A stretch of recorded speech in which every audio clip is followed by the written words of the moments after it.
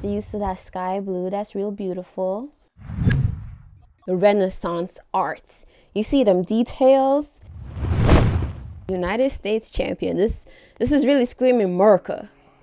Okay, so this is my other Ryan Stokes belt that he did for me. The leather work that he did for me, that is. And he did this with CM Punk style. So, you know, well, the CM Punk model when he held the belt.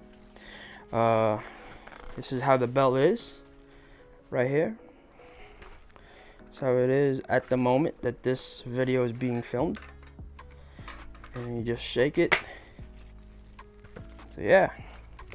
And oh, let's get into details about this. Yeah, I'm not gonna throw it up there crazy.